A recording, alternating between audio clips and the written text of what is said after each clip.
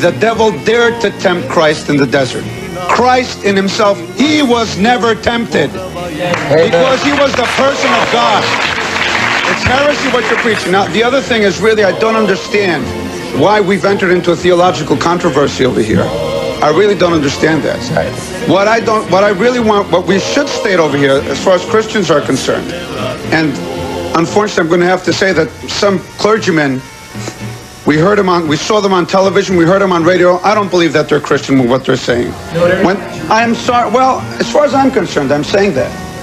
What I'm saying right now, though, is that no one has the right to harass my faith. That's right. No one has the right to slander my faith.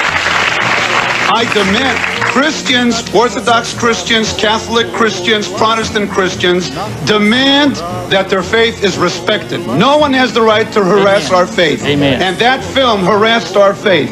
It slandered our Lord. Amen. As far as we're concerned, our Lord was never tempted.